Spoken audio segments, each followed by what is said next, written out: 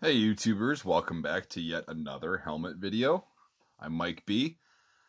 Today we're going to be discussing a really common helmet that I think everyone should probably grab before they get dried up and are gone forever. So we've got the Hungarian M70 helmet. So what it was in the 1950s, the Hungarians used a similar helmet, but it was more styled after the Soviet SSH-40 and the liner style and everything, yet a little bit different. And in the 1970, they decided to have the similar style of the SSH-40 with a little bit of a cosmetic change and this weird, tacky, like shiny, disgusting gloss paint that's apparently supposed to be infrared resistant. Whether that's a fact or not, I don't know, and it's kind of weird and counterproductive because they mostly wore covers on these from what I can tell in pictures. So I don't know exactly how that's supposed to work, but in 1990 they changed that, so I'm guessing it didn't work very well. But that's the reasoning for this really thick, glossy, kind of weird green paint on the Hungarian M70 helmets. You can see the shape is very, very similar to the SSH-40, but it doesn't have the rivets in the correct spot.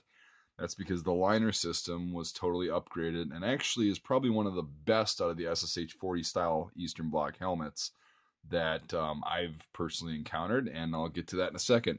So this has got a chin strap system that's actually a 4-point system, and that's a pretty big improvement over the 2-point system of most of the other Soviet style helmets.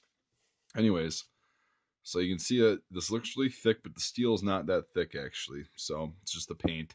It's pretty disgusting. You got this nice little chin pad there, and it's a little hook style chin strap. So you just take this and hook it around there, and it'll stay. Now for the liner, which is the cool part, you've got get it off the styrofoam head. Come on, buddy, please cooperate. You got a really nice pad system. This is about a size 60, 61. It's a pretty big one. It's an extra large, but they're adjustable as well. You can see that's adjusted out a little bit. This is one of the nicer ones, even though it's used. Looks pretty nice.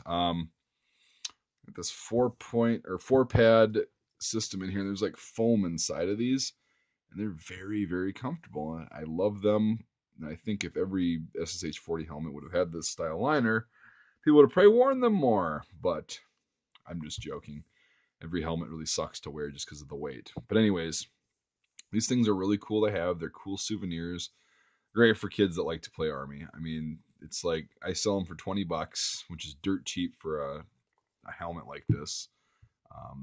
The ones you're going to get from me are going to be all complete like this and everything because I searched through all the incomplete ones and sell them as such. But anyways, not trying to do a plug for my little business, just kind of letting you know how cheap they are. Very affordable, really cool pieces of history. They were used definitely during the Cold War. My other video you can check out, I've got the Hungarian M90 helmet, which is pretty much exactly this helmet, but with matte green paint.